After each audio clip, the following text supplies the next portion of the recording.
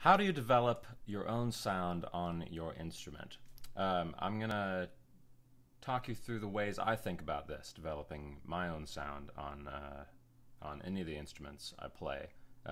Normally, I would consider the tenor saxophone my main instrument, but I play a lot of alto and baritone, some soprano, flute, clarinet, I sing, all these different things. I want to have my own voice on that instrument. Some I'm more successful with and than others. And the first step I'm going to talk about is chiefly what makes me more or less successful in that instrument. And that really comes down to getting the fundamentals right. To have what I consider to be, my own sound on an instrument, I need to be able to produce reliably and accurately the sound that I hear in my head. So, how do you go about doing that? It's all about long tones, etudes, articulation practice, etc. You need to build the foundation of technical ability on that instrument before you can really have a hope of having your own unique voice that you're happy with on that instrument. So I'll do exercises just on long tones and tone production, experimenting with different timbres, etc. And each instrument has its own unique set of exercises you can do on that. Another important thing is having the right equipment. Now, equipment isn't everything, but having the right equipment for what you want to sound like is going to make it easier or harder. I do a lot of experimenting with mouthpieces and reeds and saxophones and things, and most people say they can't tell the difference, and that's fine. I don't need them to be able to tell the difference between if I'm playing this mouthpiece or that mouthpiece. But I feel the difference, and I am either slightly happier or slightly more comfortable on that mouthpiece or whatever it might be, or slightly less happy. And sometimes it's not necessarily, good, bad, right, wrong. It might be, for this room or for this style of music, I want this mouthpiece, or for, there's a lot of different variables that go into it. So I want to have the right setup for me for that particular scenario. Some people are able to make one setup work for everything they do, and that is great. Like I said, I like to experiment. Anyway, so that's the first thing. Really is getting a reliable, consistent sound that you're happy with, to be able to produce that, to be able to replicate the sound you have in your head, and that can be in a variety of different. It could be a number of different sounds you have in your head. If I'm going to play a swing gig, I'm going to go for more of a fluffy sound, and I want to be able to create that fluffy sound.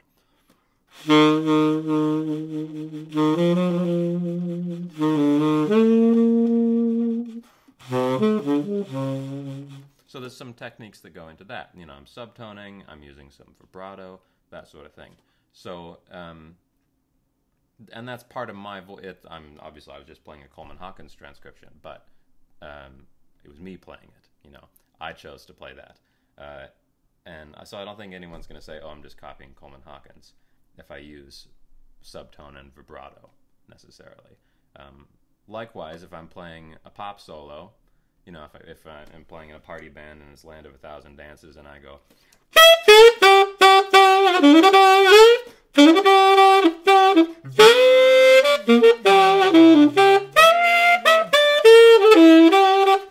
Or whatever, shotgun, I think that might have been. But that's another technique. I need to be able to play with that straighter, brighter sound with more attack. And so that's something that you want to practice too.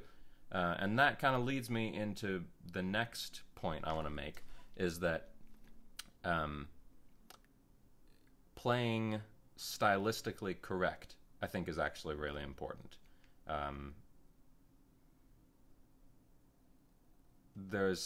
I think it's great that we focus on individuality and having your own sound, but I don't think you need to only have one sound. Like I said, I'm not trying to sound like Coleman Hawkins necessarily when I play a swing gig.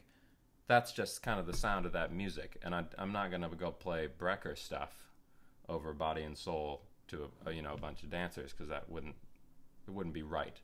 Uh, no one's going to stop me necessarily, but they probably wouldn't hire me again because it just wouldn't sound good.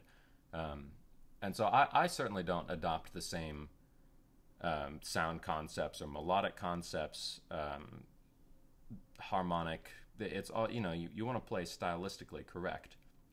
And so that involves studying and transcribing all the different kind of styles of music that you listen to, and figure out exactly what is going on with those harmonic ideas, and how the melodies tend to work in different styles, all the cliches. You can get away just with playing pentatonics on a lot of stuff post 1960, certainly in pop bands. But you need to know that you're not going to play bebop necessarily over a reggae tune. So I think you should study and transcribe as many different styles as you think you're ever likely to play, and also probably beyond that, because you never know. So that's kind of the second cue, is to study a lot of different styles of music, because you always want to be, or at least myself as a musician, I'm trying to work, I'm trying to play. And I want to play, it's not just one kind of style of music I want to play lots of styles of music, because I like lots of styles of music. And the more appropriately I can play, and I'm still going to sound like myself, because my sound is a combination of all the different kinds of music I play. And I'm not trying to copy Junior Walker if I'm playing R&B, and I'm not trying to copy Coleman Hawkins. I'm just playing myself, but it's obviously influenced by those guys.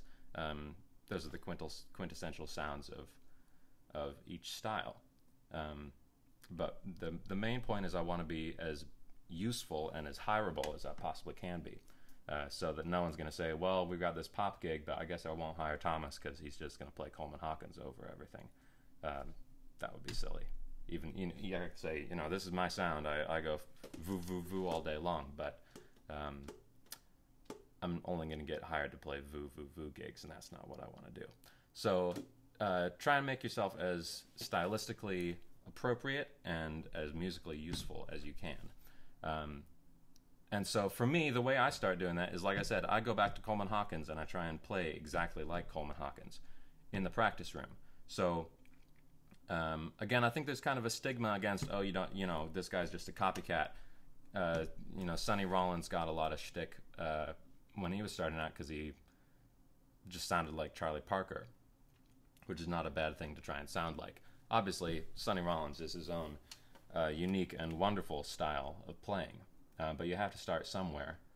And for me, I just want to, there's however many, I make a list of a dozen guys or women or whoever, different players that I really enjoy their playing, and I want to figure out what it is that makes them sound the way they do. So their particular sound, the timbre of their sound on the instrument, the way they articulate, the way they think about harmony, the way they think about melody, all of these things. So I'm going to I'll transcribe a solo or two, figure out what notes they're playing. That's going to give me a clue to their harmony and melodies.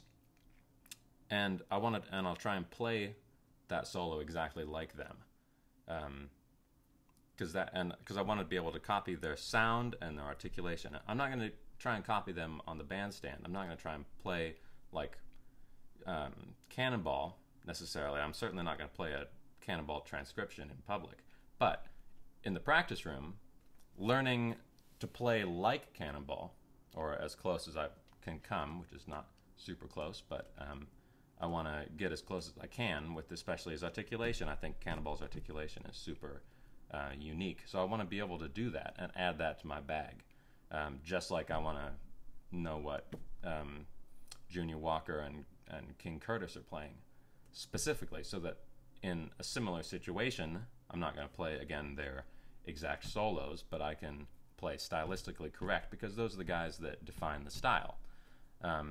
And by doing all this transcription and emulating in the practice room, when you go out on a gig and you play in public, you the combination of all these things you've been practicing and studying is going to make you sound like yourself, and you can't help but sound like yourself eventually. And the more you, to me anyway, I think the more you copy other people, the more you're just going to end up sounding like yourself, because you're just combining all these different elements, and that's what makes us all unique. So that's my spiel. Go study and try and copy a lot of different players, and you'll sound like yourself.